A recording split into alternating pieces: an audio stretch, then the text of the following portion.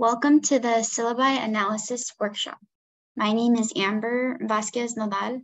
I'm one of the Student Success coaches here at the Student Success and Dream Center.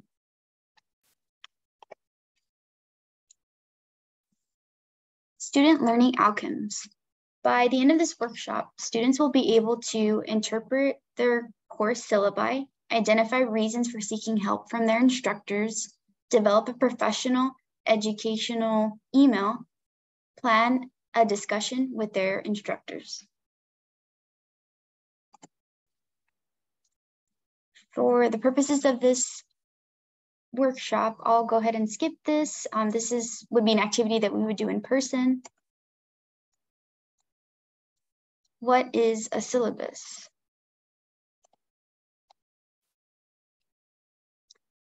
A syllabus is your guide to a course and what will be expected of you in the course.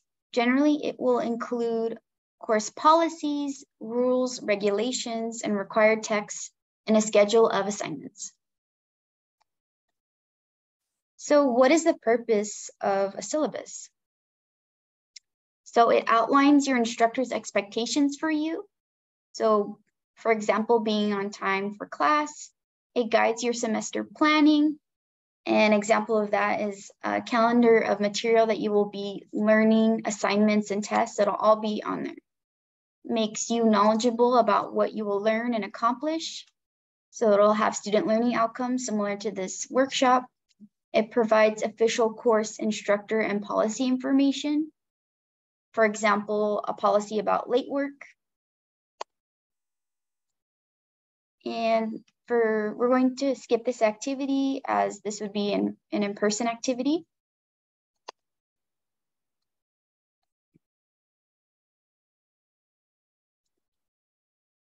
So, instructor and course information. So we'll have here is, below that is office hours. It'll also have textbooks, a calendar and schedule of the assignments that you'll have.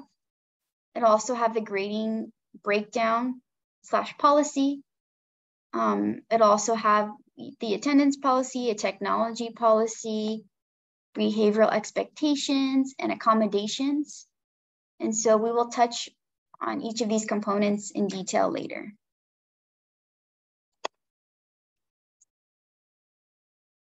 So here is an example of a syllabus. Notice the red box highlights the course information, the instructor's contact information, and the instructor's office hour information. That's very important. And then notice the red arrows. They're pointing to attendance and participation, the course guidelines, homework, extra credit opportunities. Overall, a syllabus can tell you nearly everything you need to know about how a course will operate and what is expected of you.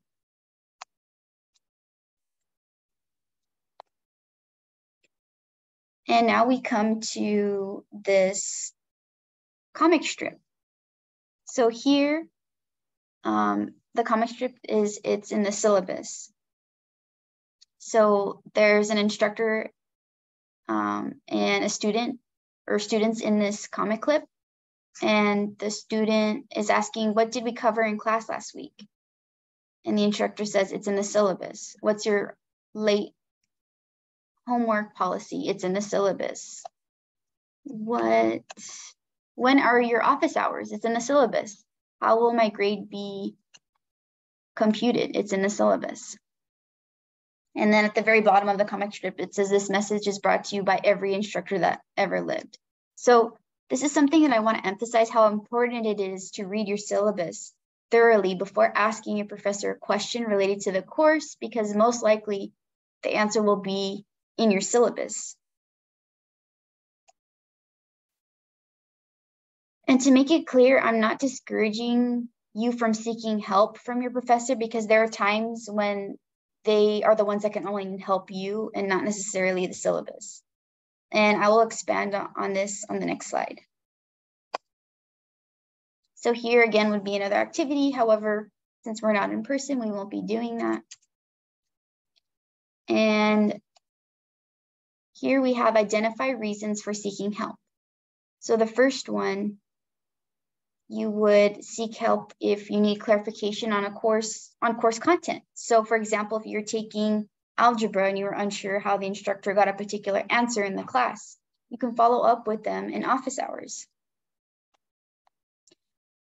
Another one is if you need clarification on an assignment or an exam that you did poorly on. So for example, you're unsure why you received the wrong answer. Another one is clarification on instructor's expectations. So for an example, an expectation is unclear on the syllabus. Another one is feedback. For example, you want more feedback on a paper or a presentation you completed. Support to improve your grade. So for example, you need one-on-one support from your instructor and or referrals to an on-campus service/resource.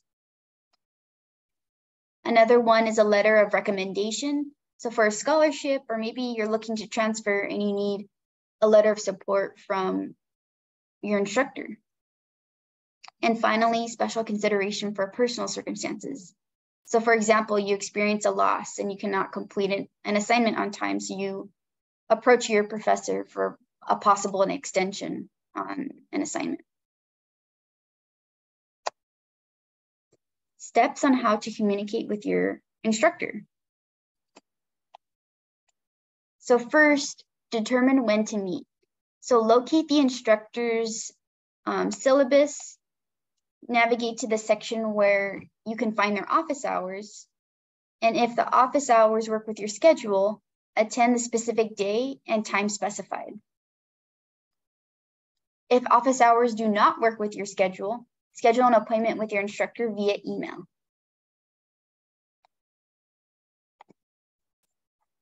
Tips for constructing an email. So the first one is make the subject line clear. The sooner your professor knows what you're asking, the sooner they'll be able to help you. Use a professional greeting, so avoid addressing professors as Mr. or Mrs. and acknowledge their status. Make sure you know the correct titles, such as if they are a doctor or a professor. Thoroughly identify yourself. Even if your class size is small, your professor has plenty of other responsibilities, classes, and students. Help your professor recognize you quickly by introducing yourself with your first and last name, as well as the title and section number of your class. Remain formal. Remember, this is not a text message. Do not use abbreviations, emojis, or slang. Communicate clearly and concisely. Articulate what you need in 1 or 2 sentences. Be polite. Please and thank you goes a long way. It never hurts to add a line wishing them a good day or afternoon. End with a formal acknowledgement. Thank you, best, and sincerely, followed by your first and last names are always a safe choice. And so here we have an email example. So as I mentioned in the previous slide, for the subject line, you want to include your first and last name, the course that you're taking with the instructor, as well as the section number, which would be the CRN number, and what the purpose of your email is. So for this one, it's going to be office hours. So it reads, "Good afternoon, Professor Valencia. I hope this email finds you well. My name is Jane Doe. I am currently in your Psych 101 class. I would like to meet with you to receive more feedback on my research paper. Unfortunately, your office hours do not work with my schedule. Is it possible to schedule an appointment with you outside your office hours? Thank you so much in advance for your time and consideration. Best, Jane Doe." And here we are brought to the next slide. So the second one is organize your discussion. Before attending office hours or your appointment, write down all your questions or concerns related to why you reached out for help in the first place. For example, if you need clarification on an exam that you did poorly on, identify which problems you need help with and why. The third one is discussion with your professor. Know your professor's last name or appropriate title, whether they go by professor or doctor. Arrive on time, ask to meet again if necessary, and ask about any additional resources to help you be successful in the class. And here's another activity that we'll be skipping. Textbooks. So required versus recommended. So what do they mean? Required means the text and supplies are needed for the class. Recommended text and supplies are listed to enhance learning. What do you do if you don't have textbooks yet? There are options from borrowing and renting, such as from the library, instructor, a peer, and online, such as Chegg and Amazon. There are options for purchasing from the bookstore here at Rio Hondo or online from Chegg or Amazon. There may be some options for free. You can search for electronic options such as PDFs and maybe via the EOPS book grant.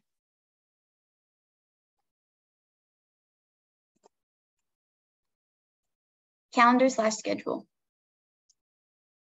So here is an example of a calendar/schedule on a syllabus.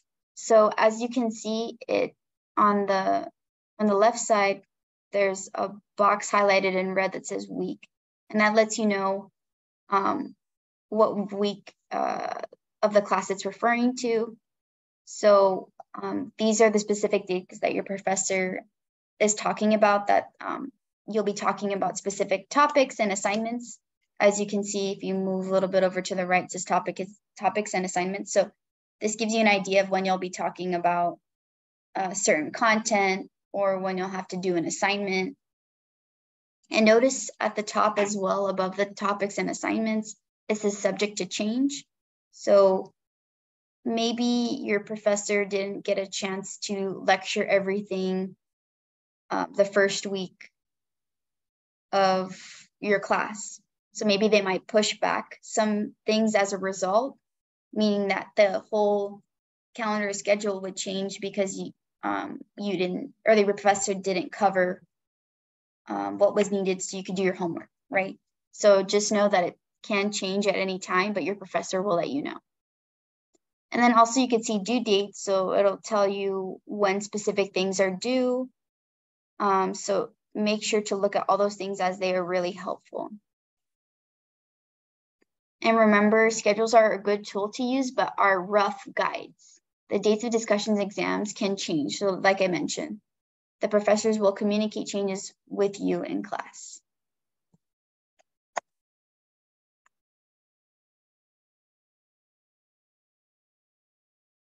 So grading breakdown. You can find a breakdown of your grade in the class syllabus. So as you can see, in this particular grade breakdown, you get 500 points for class attendance and participation, 50 points for one-on-one meetings with ID instructor, 50 points for group presentation, 50 points for journal assignments, and 50 points for EQI assessment, 100 for annotated bibliography, 50 for first draft of the final paper, and 150 for the final paper. So these are all possible points that you can receive. However, given how your professor grades you, that determines whether how many of those points you actually get. And then at the bottom, it tells you the grading scale, so what you can expect given the grade brackets that you fall into. So I want to emphasize that it is your responsibility to keep track of what you have submitted, points on quizzes, exams, essays, and attendance. Remember, grading scales and point breakdowns vary per class. Some are out of 100, and some can be out of hundreds of points. Converting points to percentages can be helpful. If any of this is confusing for the student, this is a great point of clarification to discuss during office hours. Grade policy. Keep track of your grades because not all instructors use Canvas. Remember, according to the class breakdown, assignments weigh differently towards overall grade. And take advantage of extra credit opportunities. Look in the syllabus to see if they are available. If not, ask the professor. The worst thing that they can say is that they don't offer any extra credit opportunities. Absences. Absences policies are found in the syllabus. Instructor reserves the right to drop students if this student has missed more classes than allowed by absence policy.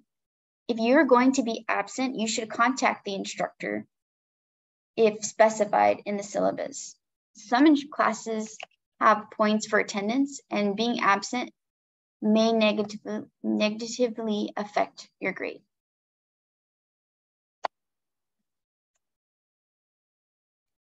Drop deadlines. There are 2 drop deadlines during the semester. Drop deadline 1, last day to drop classes online without fee penalty. And this deadline is in only for 16-week courses.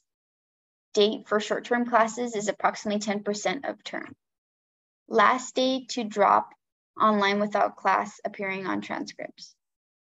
Drop deadline 2, last day to drop classes online without a W, 75% of term. This deadline in only for 16-week courses. Date for short-term classes. Check on your course syllabus. Accommodations. Accommodations through GSPS adjust the manner in which instructional and testing situations are presented or evaluated so that a student with a disability can demonstrate his or her knowledge in a fair and equitable fashion. DSPS determines responsible accommodations on a case-by-case basis. If you have not yet received services from DSPS and you feel that it would benefit you, please visit their office to get more information about supports offered and documentation processes. And below is the room number as well as their phone number. So again, it is important to read the syllabus before approaching your professor. This is a meme. It says, "How I feel when you don't read the syllabus." And this is a look that your professor might have if you ask something that is in their syllabus. Any questions, comments, or concerns that you have, you can definitely reach out to the Office of Student Success and Dream Center. And I want to thank you so much for your time. Here is our hours of operation, Monday through Thursday, 8 a.m. to 5 p.m. and Fridays, 8 a.m. to 2 p.m. And you can contact us at 562-463-6650. Thank you so much for your time and have a great day.